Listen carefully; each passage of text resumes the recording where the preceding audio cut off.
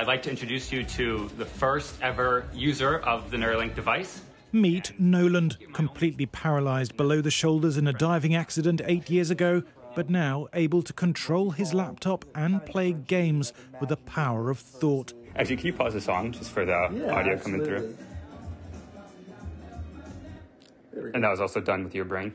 Yep. A device about the size of a pound coin was implanted in his brain by Elon Musk's Neuralink company in January.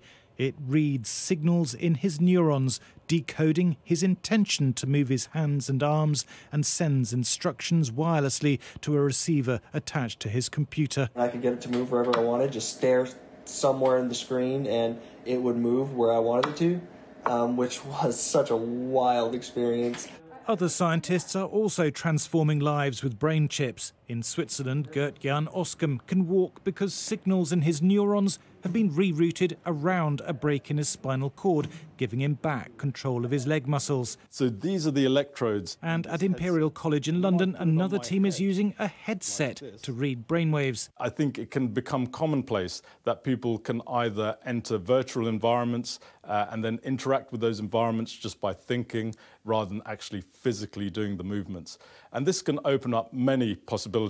Then it's my turn. The challenge is just to think about moving my hands. Those brainwaves inflate the green balls in this game until they explode. Well, that took intense focus, a lot of mental effort, and I think I'd get tired if I did it for too long. It's a bit like when you learn to drive and you're thinking through the brake, the controls, the clutch and so on.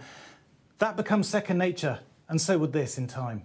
This is still experimental technology, heavily regulated because of potential infection or brain damage from the implant procedure. But Noland has had no problems. There's nothing to be afraid of with that. The surgery was super easy. I literally was released from the hospital a day later. Noland says the device isn't perfect. He's still learning to use it, but he's no longer dependent on other people to help him play computer games. That is liberating, and it's just the start. Thomas Moore, Sky News.